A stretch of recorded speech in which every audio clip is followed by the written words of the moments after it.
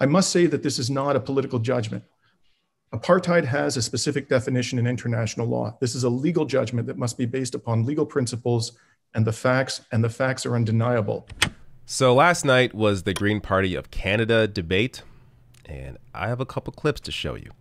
Now, before I get to these clips, full disclosure, I back one of the candidates. I back Dimitri Lascaris, but it's going to become pretty obvious as to why. If you watch this entire debate, and most of you did not, maybe none of you did,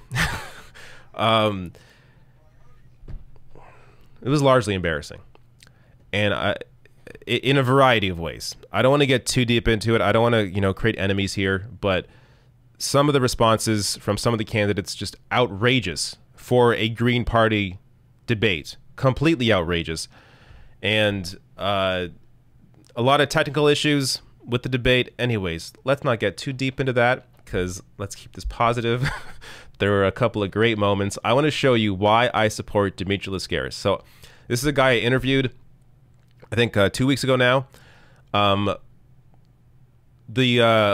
vote for the leader begins on the 26th of this month, September. So if you are a Green Party member, which you should be by now, you have to be by now to be able to vote, make sure you vote for Dimitri. So let me show you the first clip here. Everyone participating in this discussion, I have no doubt, doesn't like Donald Trump or agree with any of his policies.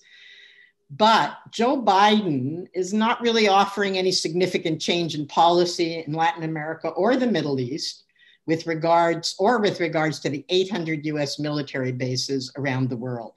How would you, as Prime Minister, deal with Washington under Biden or Trump? Dimitri, so far we're having a lot of agreement. I think that'll change as we get to other questions. Dimitri. It's about to change. I'm surprised to hear that Chrystia Freeland is an example that we should all follow. Shortly after she was appointed foreign minister, the US Embassy in Ottawa sent a cable to Washington saying that Canada had adopted an America First foreign policy. And that's precisely what we did under Chrystia Freeland. There's no better example of this than the Canadian government's slavish approach to the situation in Venezuela. With respect to Joe Biden was the vice president when the United States participated in the destruction of Libya. Joe Biden was the vice president when the Obama administration immunized CIA torturers for culpability for what they did with waterboarding under the Bush and Cheney administration. And he was also the vice president when the United States pursued a drone program in the Middle East principally, which constituted a series of heinous war crimes. In the foreign policy domain, there really isn't much difference between Joe Biden and Donald Trump. I'm very concerned about the fact that the Trump administration just imposed sanctions on the prosecutors of the International Criminal Court. We need to take a strong stand in support of the International Criminal Court prosecutors, give them safe haven, provide financial support to the ICC to ensure that they fulfill their mission of holding American war criminals accountable. At the same time, we have to recognize that we have allies in the United States, people who want to see a humane foreign policy, people like Bernie Sanders, Alexandria Ocasio-Cortez, Ilhan Omar, Rashida Tlaib, Senator Merkley. And we have to reach out to them, build alliances, and make clear that the American people are not our enemies. The problem here is the US government, which oppresses many Americans just as much as it is oppressing people in the developing world. So we need to build those alliances within the United States, an alliance of non-belligerent countries internationally, and we need to plot a truly independent foreign policy in which no country, including the US, is exempt from international law. So, as you see there, Dimitri Lascaris is well-versed in foreign policy, understands the role that the U.S. has played and how Canada has just gone along with all of it. And I got a few examples here. A reminder, I do have one more clip coming up. But he mentioned this during his response. Canada adopts America First foreign policy. U.S. State Department boasted in 2017 with the appointment of Foreign Minister Chrystia Freeland. So this was...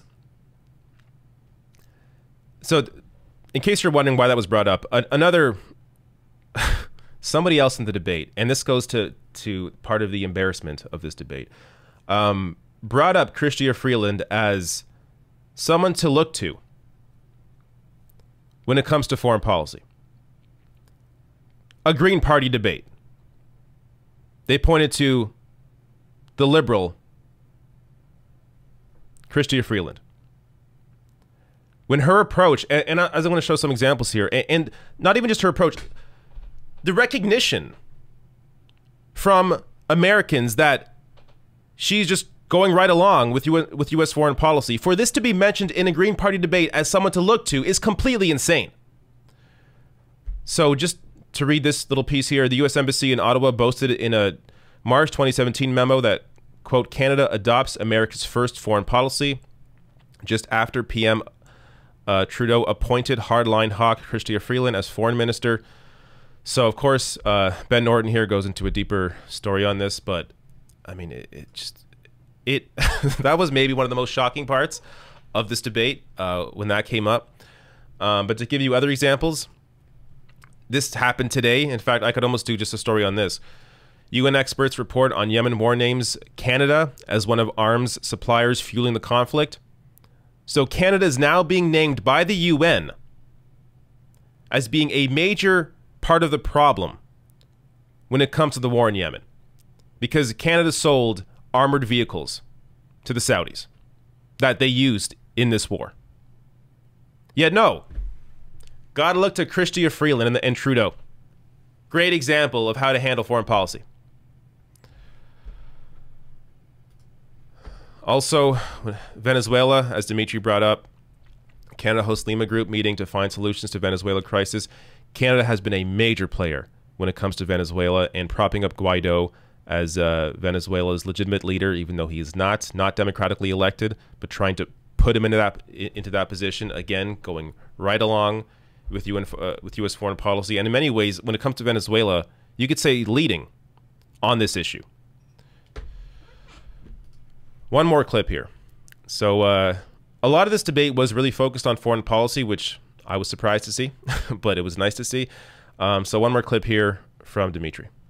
Desmond Tutu has compared Israel's position toward Palestine to the apartheid regime in South Africa. Canada currently has sanctions against 19 different countries. Should Canada consider sanctioning Israel? Well, when Elizabeth May came back from the West Bank in 2018, she stood in Ottawa at a press conference, and you can see this on YouTube, and standing beside two other MPs said that what Israel is doing to occupied Palestinians is much worse than apartheid in South Africa. This was a view that was echoed by Professor Noam Chomsky. It was a view that was echoed by John Dugard, a South African human rights lawyer, former UN Special Rapporteur for the human rights situation in occupied Palestine. This is also the view adopted by international jurist Richard Falk, who concluded recently in a meticulous report that the evidence Israel is committing the crime of apartheid is overwhelming. I must say that this is not a political judgment.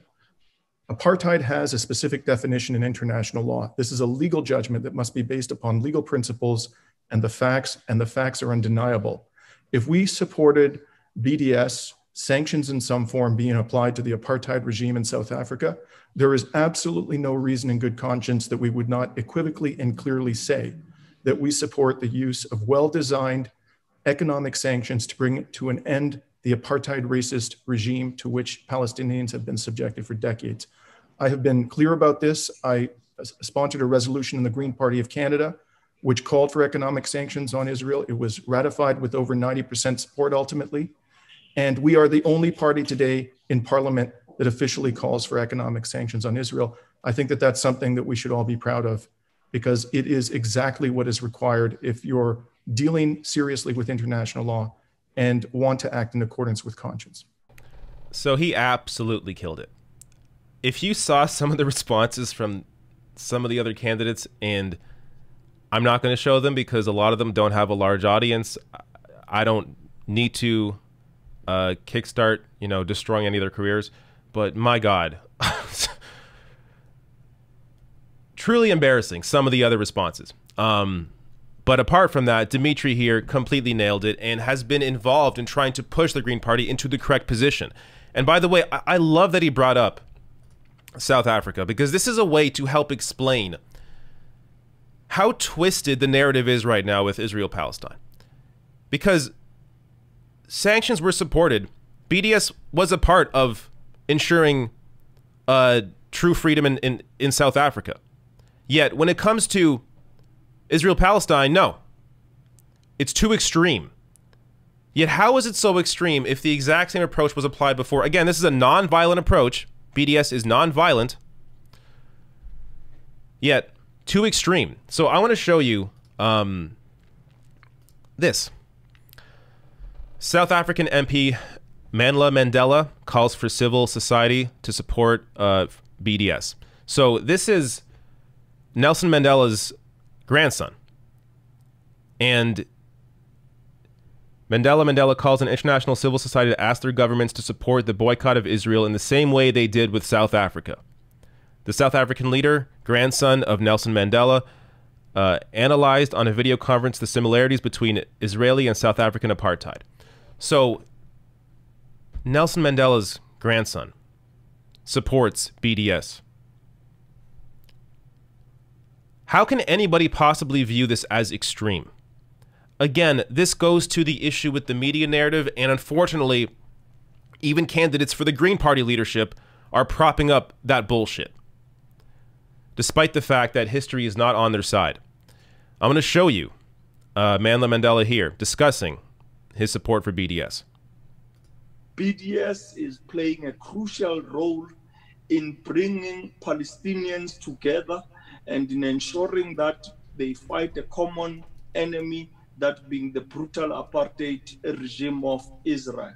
BDS upholds the simple principle that Palestinians are entitled to the same rights as the rest of humanity.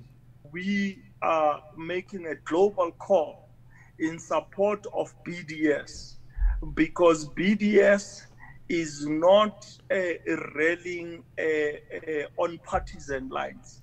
It is calling on all Palestinians to unite against a common enemy, to boycott, divestment, and ensure we are able to place sanctions against the apartheid Israeli regime. So this is a no-brainer. And, you know, it's unfortunate that it is so, that it's impressive when a political leader comes out in support of this. And I'm talking about Dimitri Lascaris. It shouldn't be surprising. It shouldn't be impressive. It should be obvious because all the facts are on the side of supporting BDS. Yet, even in a Green Party debate, it was heavily contested. So, anyways, you got to support Dimitri. Absolutely fantastic. He's the only, if you watch that debate, and if you're a Green Party member, go watch that debate. You can find it online. Just search up Green Party debate over the past week and YouTube search, you'll see it. there is no comparison. Everybody else was way out of their element. And it also appeared no one else really had a clear vision. I mean, look, there were a couple of other candidates who weren't bad. I will say that. I'm forgetting their names now, unfortunately. But there were a couple of Maryam and so Amita Kudner and Maryam Haddad. So they were largely solid, but they don't have the experience that Dimitri has, and they don't have the clarity in vision in being able to communicate their vision that Dimitri has.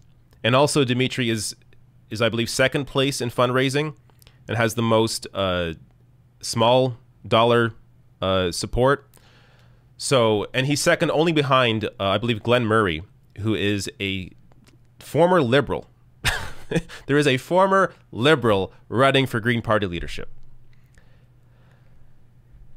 Man, look, if you're in the Green Party in Canada, I understand liking some of these other candidates, or at least two of these other candidates, but it's important to consolidate the vote, because the only way we're going to lose this leadership race is if our vote is split up among multiple candidates. If we all consolidate our vote around Dimitri, who has the best shot right now at leadership, then he can win. And imagine the change in discussion. Imagine the kind of debate we can have, especially when it comes to foreign policy, which right now we have a very narrow discussion with foreign policy in Canada. Imagine the kinds of discussions we can have as a country in the media if he becomes the leader of the Green Party. So make sure you pay attention to what's going on, and vote for Dimitri when voting starts later this month.